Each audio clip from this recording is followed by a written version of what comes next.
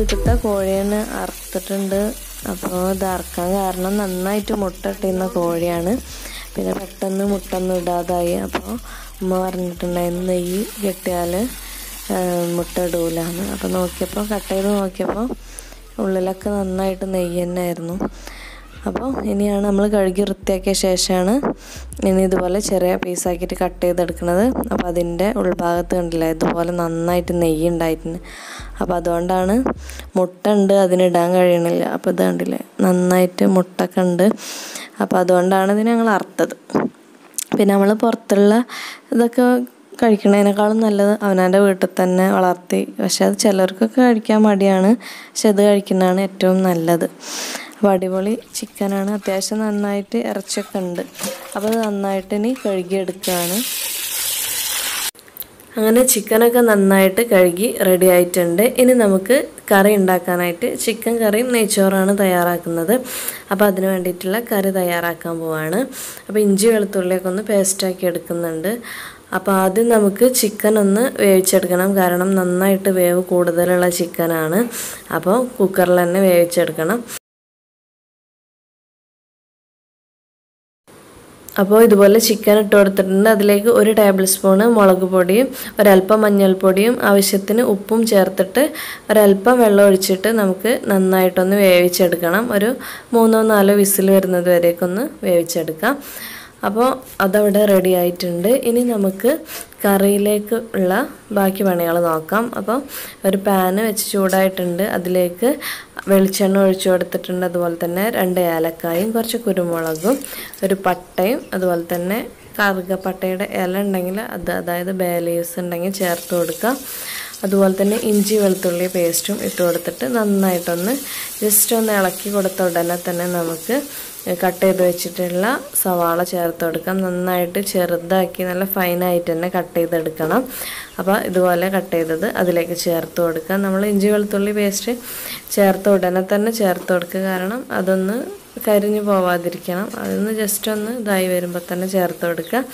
ഇനി ഇതുപോലെ നന്നായിട്ട് അല്പം ഉപ്പ് ചേർത്തിട്ട് നന്നായിട്ടൊന്ന് വഴറ്റിയെടുക്കണം. നന്നായിട്ട് ഇതുപോലെ വഴണ്ടി വരുന്ന സമയത്ത് നമ്മളിതിലേക്ക് തക്കാളി ചേർത്ത് കൊടുക്കണം. അതുപോലെ പച്ചമുളകും നന്നായിട്ട് ചെറുതാക്കി കട്ട് ചെയ്തിട്ട് തന്നെയാണ് നമ്മൾ ഇതും ചേർത്ത് കൊടുക്കുന്നത്.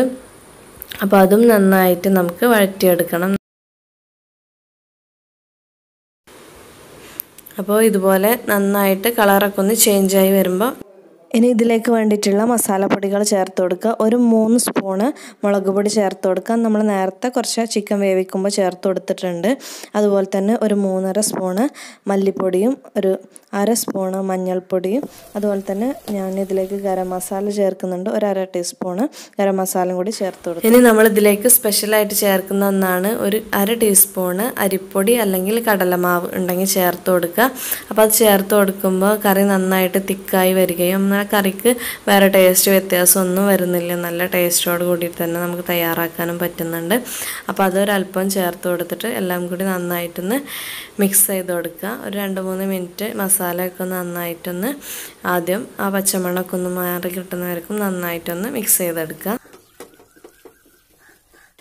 ഇനി നമ്മൾ നേരത്തെ കുക്കറിൽ വേവിച്ച് വെച്ചിട്ടുള്ള ചിക്കൻ ഇതിലേക്ക് ചേർത്ത് കൊടുക്കുകയാണ്. ഇപ്പോൾ കറക്റ്റായിട്ട് നമ്മളെ ചിക്കന് വെന്തൊക്കെ വന്നിട്ടുണ്ട്. ഇനി നമുക്ക് ഇതിലേക്ക് ചേർത്ത് കൊടുത്തിട്ട് നന്നായിട്ട് മിക്സ് ചെയ്ത് കൊടുക്കുക. അതുപോലെ തന്നെ ഒരു അല്പം വെള്ളം കൂടി ചേർത്ത് കൊടുക്കുക. നമുക്ക് അത്യാവശ്യം ഒരു കറിയോട് കൂടിയിട്ടാണ് നമ്മൾ തയ്യാറാക്കുന്നത്. അപ്പോൾ അതിന് വേണ്ടിയിട്ട് ഒരല്പം വെള്ളം ഞാനിതിലേക്ക് ചേർത്ത് കൊടുക്കുന്നുണ്ട്. ഇത്രയും മതിയാകും, കൂടുതലായിട്ടൊന്നും വേണ്ട. ഇനി നമ്മളിത് അടച്ച് വെച്ചിട്ട് നന്നായിട്ട് എണ്ണ തെളിയുന്നത് വരേക്കും നന്നായിട്ടൊന്ന് തിളപ്പിച്ചെടുക്കണം. അപ്പോൾ അതിവിടെ റെഡി ആവട്ടെ. അപ്പോൾ തുടക്കത്തിൽ ഞാൻ സവാള വഴറ്റിയെടുക്കുമ്പോൾ ബേ ലീവ്സ് ഒന്ന് മാറ്റി വെച്ചിട്ടുണ്ടായിരുന്നു, ഇളക്കാനൊക്കെ ബുദ്ധിമുട്ടായതുകൊണ്ട്. അപ്പോൾ അത് ചേർത്ത് കൊടുത്തിട്ടുണ്ട്. അതുപോലെ തന്നെ അവസാനം നമുക്ക് ഒരു ടീസ്പൂൺ അളവിൽ നെയ്യ് ചേർത്ത് കൊടുക്കുക. കൂടുതലൊന്നും വേണ്ട, കുറച്ച് മാത്രം മതി. അപ്പോൾ ഇത് ഓപ്ഷണലാണ്, വേണ്ടവർ ചെയ്താൽ മതി. അപ്പോൾ അതും കൂടി ചേർത്താൽ നല്ലൊരു ടേസ്റ്റും നല്ലൊരു ഫ്ലേവറൊക്കെ കിട്ടും. അപ്പോൾ ഇതാ നമ്മുടെ ചിക്കൻ കറി റെഡി ആയിട്ടുണ്ട്. ഇതിലേക്ക് ഇനി അവസാനമായിട്ട് നമുക്ക് മല്ലിയിലയും കറിവേപ്പിൻ്റെ ഇലയും ഒന്ന് ഇട്ട് കൊടുക്കാം. അപ്പോൾ നമ്മുടെ അടിപൊളിയായിട്ടുള്ള നാടൻ ചിക്കൻ കറി ഇവിടെ റെഡി ആയിട്ടുണ്ട്. ഇനി ഇത് നന്നായിട്ട് തണുത്ത് കഴിയുമ്പോൾ ഒന്നും കൂടി നന്നായിട്ട് കുറുകി വരും. അപ്പോൾ നമ്മുടെ അടിപൊളിയായിട്ടുള്ള ചിക്കൻ കറി ഇവിടെ റെഡി ആയിട്ടുണ്ട്. ഇനി നമുക്കിതിലേക്ക് വേണ്ടിയിട്ടുള്ള ഗീ റൈസും കൂടി തയ്യാറാക്കാനുണ്ട്. അപ്പോൾ ഇതുപോലെ നന്നായിട്ട് തണുത്ത് റെഡി ആയിട്ടുണ്ട്. അപ്പോൾ നമ്മുടെ കറി നല്ല പെർഫെക്റ്റായിട്ട് നല്ല ടേസ്റ്റി ആയിട്ട് അതുപോലെ തന്നെ നല്ല കുറുകിയൊക്കെ റെഡി ആയിട്ടുണ്ട്.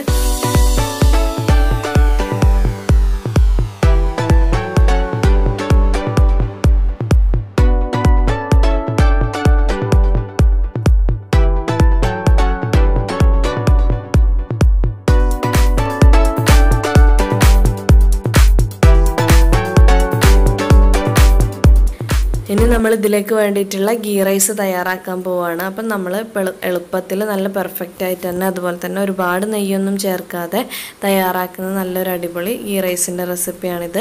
അപ്പോൾ അത് നമുക്ക് എങ്ങനെയാണെന്ന് നോക്കാം. ഒരു 3 ടേബിൾ സ്പൂൺ നെയ്യ് ഞാൻ ചേർത്ത് കൊടുത്തിട്ടുണ്ട്. ഇനി ഇതിലേക്ക് ഒരു മീഡിയം സൈസ് സവാള കനം കുറച്ചിട്ട് കട്ട് ചെയ്തത് ഇതിലേക്ക് ചേർത്ത് കൊടുക്കുന്നുണ്ട്. അപ്പോൾ അത് നന്നായിട്ട് നമുക്കൊന്ന് വഴറ്റിയെടുക്കണം. അപ്പോൾ ഇവിടെ ഞാൻ അരി എടുത്തിട്ടുണ്ട്. ഏകദേശം ഒരു 3/4 കിലോ അരിയാണ് എടുത്തിട്ടുള്ളത്. അപ്പോൾ അതിൻ്റെ ഇരട്ടി നമുക്ക് വെള്ളം എടുക്കണം. അപ്പോൾ അത് നമുക്ക് ഒഴിച്ചു കൊടുക്കാം. ഇനി ഇതിലേക്ക് ആവശ്യത്തിന് വേണ്ടിയിട്ടുള്ള ഉപ്പും കൂടി ചേർത്ത് കൊടുത്തിട്ടുണ്ട്. ഇനി ഞാൻ പട്ടയും പൂവും അതുപോലെ ഏലക്കായ ജസ്റ്റ് ഒന്ന് ചതച്ചതും ചേർത്ത് കൊടുക്കുന്നുണ്ട്. അതുപോലെ പെരുംജീരകം, വലിയ ജീരകം ഒരു 1/2 ടീസ്പൂണോ 1 ടീസ്പൂണൊക്കെ നമ്മളെ ഇഷ്ടത്തിനനുസരിച്ച് ചേർത്ത് കൊടുക്കുക. അതുപോലെ തന്നെ ഒരു ബേ ലീവ്സും ചേർത്ത് കൊടുത്തിട്ടുണ്ട്. ഇനി ഇതിലേക്ക് ഞാൻ ഒരു 1/2 ഗ്ലാസ് തേങ്ങാപ്പാൽ ചേർക്കുന്നുണ്ട്. നമ്മൾ നേരത്തെ ഞാൻ ഇരട്ടി വെള്ളമാണ് വെച്ചത്. അപ്പോൾ നമ്മൾ അടുപ്പത്ത് വെക്കുമ്പോൾ കുറച്ചും കൂടി ഒരു 1/2 ഗ്ലാസും കൂടി വെള്ളം കൂട്ടി വെക്കണം. അപ്പോഴേ കറക്റ്റായിട്ട് വെന്ത് വരുള്ളൂ. അപ്പോൾ നമ്മുടെ തേങ്ങാപ്പാൽ അതുപോലെ തന്നെ ഞാനിത് 1 ടീസ്പൂൺ അളവിൽ നാരങ്ങ നീരും കൂടി ചേർക്കുന്നുണ്ട്. നമ്മൾ തേങ്ങാപ്പാൽ ചേർക്കുമ്പോൾ തന്നെ നമ്മളെ റൈസ് നന്നായിട്ട് ഒട്ടിയൊന്നും നിൽക്കാതെ അതുപോലെ കട്ടയൊന്നും കെട്ടാതെ നല്ല പെർഫെക്റ്റായിട്ട് കിട്ടും. അതുപോലെ തന്നെ നമ്മൾ കുറച്ച് നെയ്യൊക്കെ ചേർക്കുകയാണെങ്കിലും ആ ഒരു എണ്ണമയത്തോട് കൂടിയിട്ട് നമ്മൾ തേങ്ങാപ്പാൽ ചേർക്കുമ്പോൾ നമ്മൾ റൈസ് ഉണ്ടാവും. അപ്പോൾ അതിനൊക്കെ വേണ്ടിയിട്ടാണ് ഇത് നമ്മൾ ചേർക്കുന്നത്. അപ്പോൾ ഇനി നമ്മൾ നന്നായിട്ട് തിളച്ച സമയത്ത് അരി കൂടി ഇട്ട് കൊടുത്തിട്ടുണ്ട്. അങ്ങനെ അരി ഇട്ട് കൊടുത്ത ശേഷം നന്നായിട്ടൊന്ന് മിക്സ് ചെയ്യുക. അതുപോലെ നമ്മൾ അടച്ച് വെച്ചിട്ട് ഇടയ്ക്കിടയ്ക്കൊന്ന് അടിക്കൊന്നും പിടിക്കാതെ നന്നായിട്ടൊന്ന് ഇളക്കി കൊടുത്തുകൊണ്ടിരിക്കുക. അങ്ങനെ നമ്മളെ റൈസ് ഇപ്പോൾ ഏകദേശം നന്നായിട്ട് വെന്ത് വന്നിട്ടുണ്ട്. ഇതിപ്പോൾ ഞാൻ 2-3 തവണ ഒന്ന് ഇടയ്ക്ക് മിക്സ് ചെയ്തിട്ടുണ്ടായിരുന്നു. ഇപ്പോൾ അത് ഏകദേശം വെള്ളമൊക്കെ വറ്റി തുടങ്ങുന്നുണ്ട്. ഒന്നും കൂടി നമുക്ക് വേവിക്കാനുണ്ട്. അപ്പോൾ ഇനി നമുക്ക് അടുപ്പത്ത് ഫ്ലെയിമൊന്നും അധികം തീയൊന്നും വേണ്ട. അപ്പോൾ കണലിൽ കിടന്നിട്ട് ഈ വെള്ളമൊക്കെ ഒന്ന് നന്നായിട്ട് വറ്റി ഒന്നും കൂടി വെന്ത് റെഡിയാവും. അപ്പം നമുക്കിതിന് അടച്ചു വെക്കാം.